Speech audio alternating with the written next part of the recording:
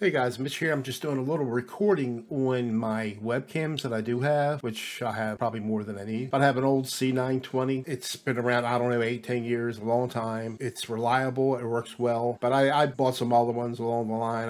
I have this off-brand Tech 4K. But right now I am on the Logitech C920. OBS just came out with an update, 2801. And what version 28 lets you do, it lets you save settings in OBS, which is a game changer to me. I don't have to worry about downloading G-Hub. G-Hub kind of works in the background, and sometimes it causes issues when I shut down Windows. Sometimes it'll hang. So that's a plus right there. And but save those settings, man, it's a game changer. So 28, it looks a lot different. I don't know what all the features it has, but it definitely, the interface looks a little different. So it looks like I can manage my broadcasts. I can write from it here from OBS. You know, I'm on Windows 10, so that's really cool. So I'm going to just show you, a little bit. I think this is probably the best I can do with the Logitech C920. Now it's nighttime. I do have some LCD lights behind my monitor, but normally I would have them facing me. The Logitech really likes it. It needs light. It likes, daytime's not a problem, but in the nighttime, sometimes I don't want to mess around with the LCD lights, and I got them shining on me. It's just too much. Right now I have them going shining against the wall, and it's bouncing back on me. It's giving me a pretty even lighting. You can see my guitars, you can see the colors, everything. The only thing with this camera, it doesn't have a wide field of view. Now the Tech, when I switch it to that, you'll see the Tech, it's an off-brand, but it does have a much wider field of view. And with that camera, I have to turn the exposure down. I got to turn it down. I don't need that much light. Like, too much comes in. It's oversaturated exposure-wise. There's too much light coming in, where this is the opposite. Now, I had a 4K Brio like a month ago, 3 weeks ago. I took it back because that thing, it was, I didn't try it in the daytime, probably would have been fine. But the main thing is, I turned on my ceiling light, and on the switch, it would get flickering.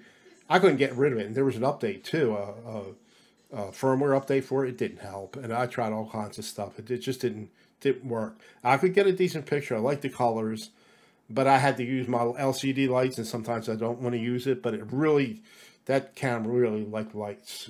Needed a lot of input, good lighting. And I just took it back mainly because of the flickering.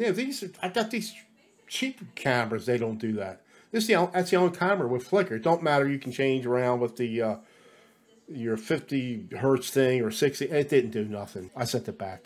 And anyway, I'm going to compare. So this is the C920. True, and it's decent.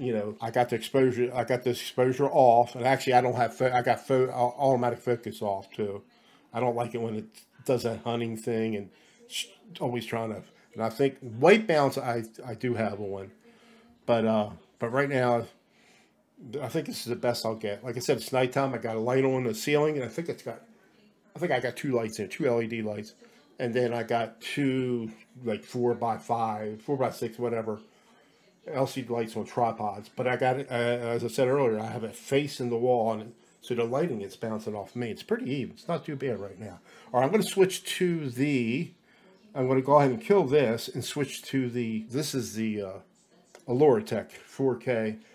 This is really cool because it's saving the settings. I don't have to go back there and fiddle with it every time I close OBS.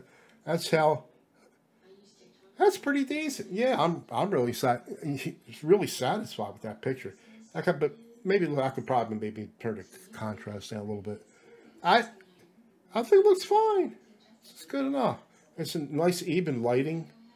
Now I'm thinking about getting some color. I'm going to have some color in the background. Get these color lights. Maybe then I'll turn the lighting down and just so can emphasize the whatever, like a lot of these real good YouTuber channels, man, they got those colors in the background, and LED lights or whatever. They look so cool. I had a green screen. I just took it down because I wasn't using it. But I might get a color lamp or something that changes colors. They look really cool. And then I can keep the lighting really down in here. But look, I didn't have to change. I just opened up OBS and I remembered my settings, what I saved them to.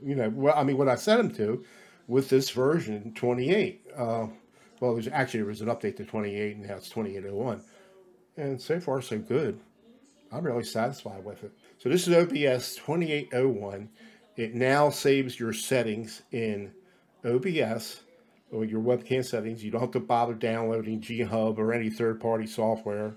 Like I said, when I had G-Hub and I had the NVIDIA experience for my camera, you know, I should go to shut down Windows. They would have. He said I would have a program running in the background. I really didn't. Well, he did actually. And as soon as I took them off, no problem. And I don't have to worry about that. But look at this. You know, this is nice. I'd like the wide angle. This is really cool. Well, I mean, so you can really see how fat I am, you know, which that's not a good thing. But I'm really satisfied with this. It's 2801. This Allura Tech here, 4K, I got it at Best Buy about a year and a half ago. And it was kind of pricey, like 100. I think I paid 120 or something like that. Actually, I got that. I bought that, and I got a Sony a6000 mirrorless camera, which works really good. But I got to hook, you know, I have to hook up HDMI capture card and put it on a tripod. And it's got all these wires all over the place. Plug it. You know, I got a dummy battery that it's powered by you plug it into the wall. So it gets a little bit of pain in the butt, but it does. That's probably the best overall, obviously, because it's got a real lens in there and everything, optical lens. But this is good. You know, you can play with this and you can get a decent picture. Look how smooth that is. Now, when I had the Brio, when I opened up the exposure on that, it just killed the frame rates. I can turn this all the way up. It'll get real bright, but it will not mess with the frame rates. For some reason, that camera or the Logitech, you open it up, you let a lot of exposure in, it's going to kill your frame rates. This does not. So there's my 2 cents worth. There you have it, guys. Talk to you later.